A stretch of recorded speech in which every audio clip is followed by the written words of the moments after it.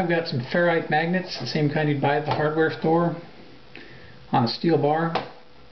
Also mounted the steel bar is a coil. It's copper wire wound onto a steel core. The output wires go to this little breadboard which has some LEDs on it.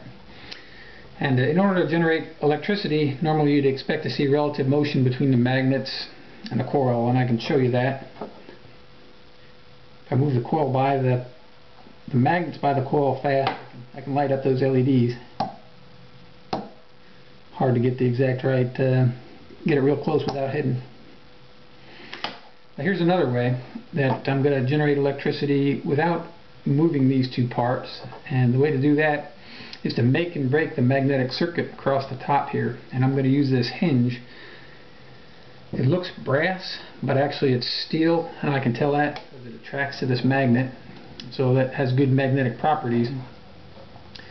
And when I can use that to open and close the magnetic circuit.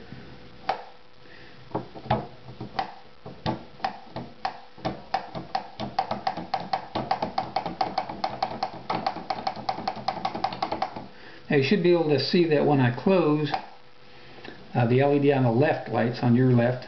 When I open, the LED on your right lights. Close, left, open, right. Now if I flip the magnet, that's going to reverse. Close right, open left. Close right, open left.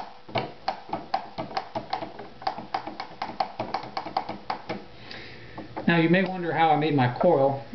I mentioned that there's a steel core, and the way I did that was just using hardware store items, just a bolt and some small washers to form the center of the core, and some larger washers to form the end of the spool so I can wind the copper in between.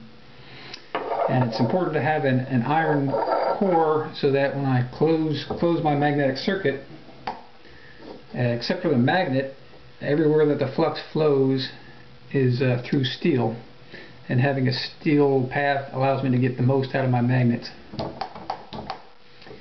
And that's my video. Thanks for watching.